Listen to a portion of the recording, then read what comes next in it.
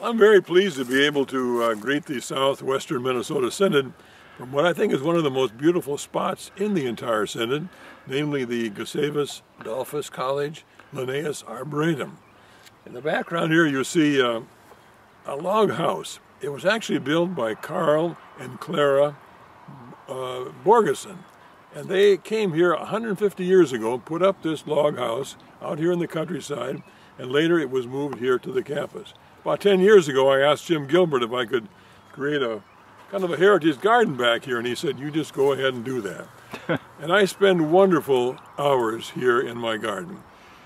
I think about the church when I'm working in my garden, and not least when I'm by my compost bin right here.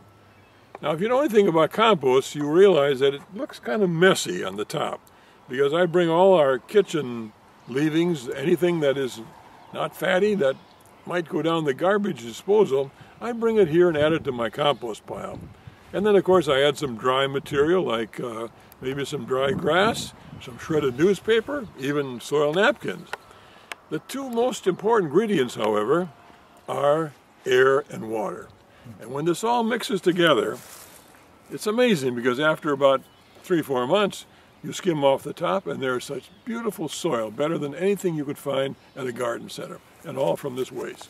Now, why does that remind me of the church? Well, because when I think back of 25 years ago when we were getting the church up and running, it was a very difficult process.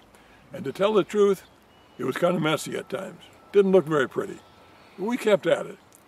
And one thing that always encouraged me was that I knew that in more than 10,000 places across the entire ELCA, folks like you were coming together Sunday after Sunday for Word and Sacrament. And you were studying Scripture, and you were teaching your children, and you were confirming young people, and you were reaching out to your community. And then you were partners with the Southwestern Minnesota Synod and with the entire Evangelical Lutheran Church in America. And that's always what gave me hope.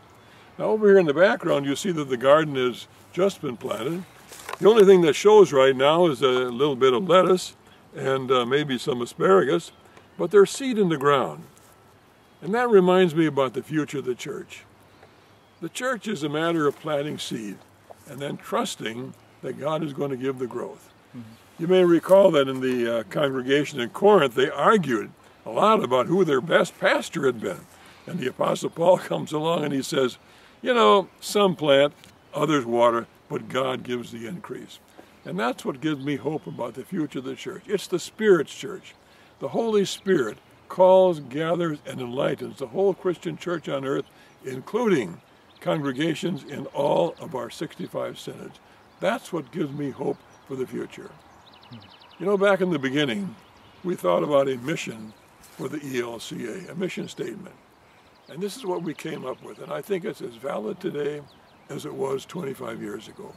We said we want to be a church so deeply and confidently rooted in the gospel of God's grace that we are free to give ourselves joyfully in witness and service.